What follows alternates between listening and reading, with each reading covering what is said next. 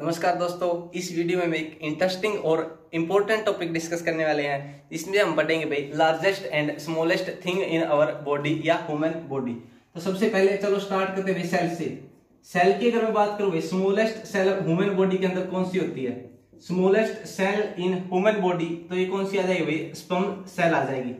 Sperm cell क्या होती है? ह्यूमन बॉडी में सबसे छोटी सेल होती है।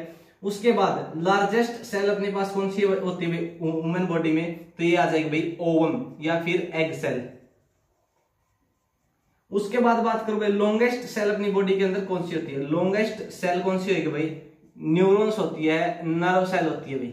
ठीक है, तो ये था भाई सेल के बारे में। उसके बाद अगर मैं बात करूं बोन के बारे में, बोन्स, सबसे लंबी बोन जो अपने पास कौन सी होती है भाई? लार्जेस्ट जो अपने पास बोन है, लॉन्गेस्ट बोन जो अपने पास है कौन सी आ जाएगी भाई? लॉन्गेस्ट बोन अपने पास आ जाएगा भाई फीमर। स्मॉलेस्ट बोन की अगर मैं बात करूं तो यह अपने पास आएगी भाई स्टेप्स। कौन सी आएगी? स्टेप्स। ये फीमर अपने पास कहां पे प्रेजेंट होती है भाई? थाई में। और स्टेप्स जो अपने पास कहां पे प्रेजेंट होती है? ईयर में, कान में। तो ये था सेल और बोन्स के बारे में। उसके बाद अगर मैं बात करूं मसल्स की भाई, किसकी बात करूं? मसल्स की। अपनी बॉडी के अंदर जो टोटल मसल्स है, मांसपेशियां हैं, वो कितनी है भाई? 639 है, 639।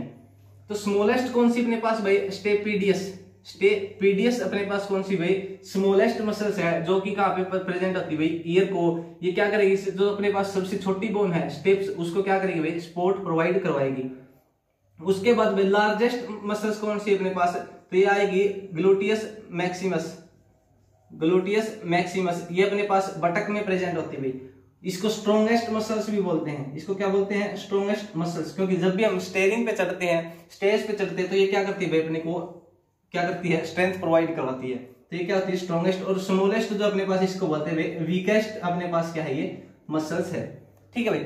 उसके बाद भाई लॉन्गेस्ट जो अपने पास मसल्स आती है वो कौन सी होती है? सार्टोरियस। कौन सी है? सार्टोरियस मसल्स होती है।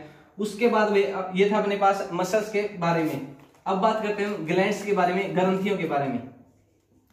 ग्लैंड्स, ये देखो भाई, अगर आपसे सिंपल ये पूछा जाए भाई लार्जेस्ट ग्लैंड कौन सी है? लार्जेस्ट ग्लैंड कौन सी है? तो हम इसका जवाब देंगे भाई लीवर। क्या अपने पास? लीवर। अगर ये बोला जाए लार्जेस्ट एंडोक्राइन ग्लैंड कौन सी है? लार्जेस्ट एंडोक्राइन ग्लैंड कौन सी है? तो इसका आंसर चेंज हो जाएगा भाई, और फिर आंसर क्या आ जाएगा अपने पास? थायराइड ग्लैंड आ जाएगा, जो कि अपने गले में प्रेजेंट होती है भाई। ठीक है। उसके बाद smallest gland, smallest endocrine gland अपने पास कौन सी होती है भाई? इसका अपना आंसर आएगा भाई पिट्यूटरी ग्लैंड। Pituitary gland. इसका दूसरा नाम अपने पास कौन सा आता भाई? मास्टर ग्लैंड भी इसको बोल दिया जाता है। ठीक है भाई। उसके बाद अगर ये पूछे भाई लार्जेस्ट अपने पास क्या है? लार्जेस्ट सलाइवरी ग्लैंड कौन सी है? लार्जेस्ट सलाइवरी ग्लैंड कौन सी है? तो ये अपने पास आएगी भाई parotid gland. Parotid salivary gland आएगी। ठीक है भाई। तो ये था अपने पास ग्लैंड्स के बारे में।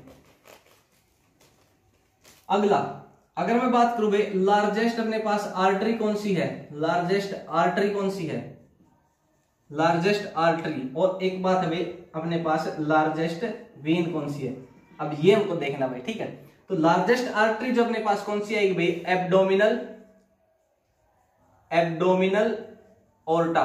कौन सी आएगी? Abdominal aorta. ये क्या करती है अपने पास? हार्ट से ऑक्सीजनेटेड ब्लड को लेकर जाती है। ठीक है। लार्जेस्ट वेन अपने पास कौन सी आएगी भाई? Inferior vena cava. Inferior vena cava. ये क्या करेगी भाई? डीऑक्सीजनेटेड ब्लड लेके आती है। डीऑक्सीजनेटेड ब्लड क्या करती है? लेके आती है हार्ट के अंदर। जो बॉडी के दूसरे पार्ट्स है उनसे क्या करेगी? डीऑक्सीजनेटेड ब्लड को लेके आएगी। कौन? लार्जेस्ट वेन, जिसका नाम है भाई इंफीरियर वेना कावा। ठीक है भाई। और लेकर कौन जाती है ऑक्सीजनेटेड ब्लड को अपने पास? एब्डोमिनल ओर्टा, जो कि अपने पास सबसे बड़ी आर्टरी है। तो ये था भाई आर्टरी और वेन के बारे में। उसके बाद लार्जेस्ट अपने पास लार्जेस्ट हेट्रोक्राइन ऑर्गन अगर बोले, हेट्रोक्राइन ऑर्गन अगर पूछे, तो ये भी अपने पास क्या आएगा भाई? एलिमेंट्री कनाल आएगा। ये अपने पास कौन सा आ जाएगा भाई? एलिमेंट्री कनाल आ जाएगा, या फिर इसको हम गट भी बोलते हैं भाई। ठीक है। हेट्रोक्राइन ऑर्गन का अपने पास मतलब होता है जो अपने पास एंडोक्राइन और एक्सोक्राइन दोनों का काम करें। तो अपने पास एक गट ऐसी चीज है, एलिमेंट्री कैनाल ऐसी चीज है जिसमें एंडोक्राइन और एक्सोक्राइन दोनों सिक्रीशन अपने पास क्या आते आ जाते हैं भाई, इसलिए इसको बोलते हैं भाई हेट्रोक्राइन है। और सबसे बड़ा कौन सा अपने पास एलिमेंट्री कैनाल है। तो ये था भाई हेट्रोक्राइन ऑर्गन के बारे में। उसके बाद एक बात आपको ये याद रखनी है, जो अपनी बॉडी के अंदर क्रेनियल नर्व होती है भाई, क्रेनियल नर्व ये कितनी होती है, ठीक है।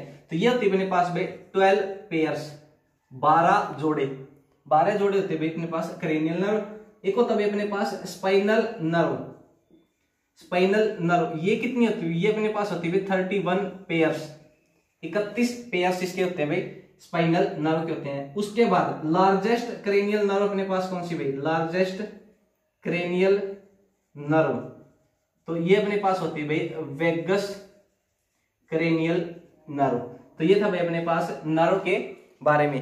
हमने मोस्टली अपने क्या कर लिया भाई, डिस्कस कर लिए हैं, ठीक है। तो अपने पास ये था भाई अपनी बॉडी के अंदर इंपॉर्टेंट जो अपने पास थे, लॉन्गेस्ट, लार्जेस्ट एंड स्मॉलेस्ट। तो ऐसे ही इंटरेस्टिंग टॉपिक हम आगे भी लेके आते रहेंगे, तब तक जुड़े रहिए हमारे साथ। अगर आपको वीडियो अच्छी लगी तो लाइक सब्सक्राइब जरूर कर देवे। आप सभी का बहुत बहुत धन्यवाद।